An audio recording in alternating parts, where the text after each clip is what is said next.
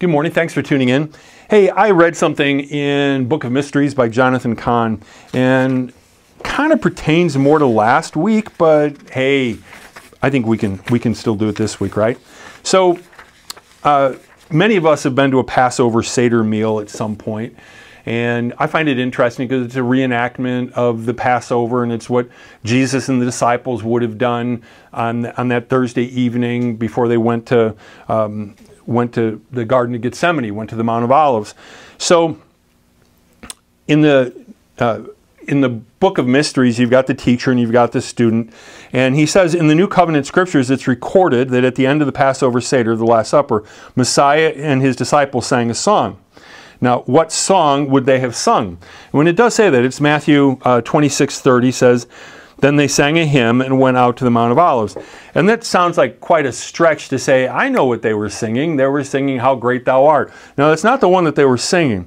But the fact of the matter is the word in the Greek is humnos, and humnos was used to speak of psalms in Israel. And so I did some research on my own. Sometimes I read things in a book and I say, are you sure about that? Well, sure enough, there's this part of the Psalms, I think it's Psalm 112 through 118, and they're called the Hallels.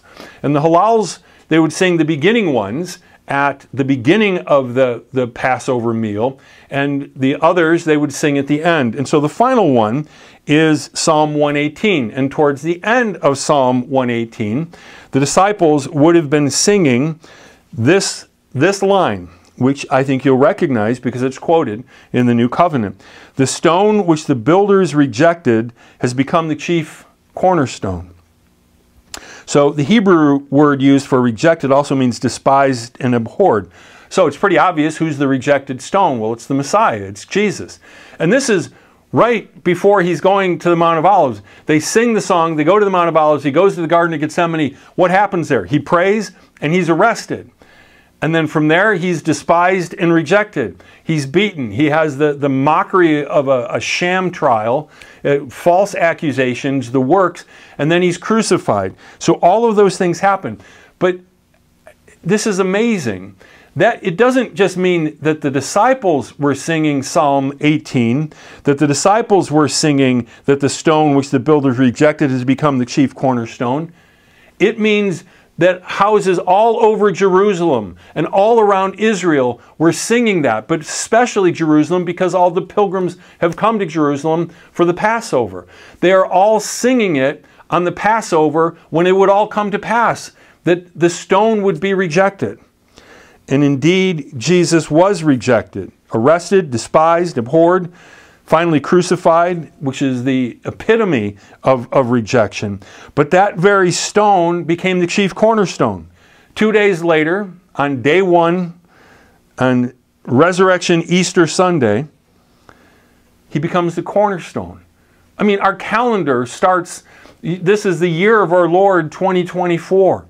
Okay? I mean, think of the changes that Jesus has made in the world since then. The rejected one, the despised one. He has changed history. He's changed civilization. He's changed the world. Kings, queens, generals, emperors bow down before him, worship him. The man who was nailed to a cross, the man who was rejected, the most pivotal, world-changing life on this planet was the life of a crucified Jewish rabbi, the stone of rejection. But he has become the cornerstone of all human history. And so, in God, the object of man's hatred, Jesus, becomes the center of his love. The object of man's despising becomes the vessel of God's glory. Isn't that cool? Isn't that amazing how God takes that which human beings reject and he uses it? And it was all there that night in the Passover Seder, in the song of the stone that was rejected, but now he's become our cornerstone. May he be the cornerstone of your life, your family, your world. God bless you. Have a great week.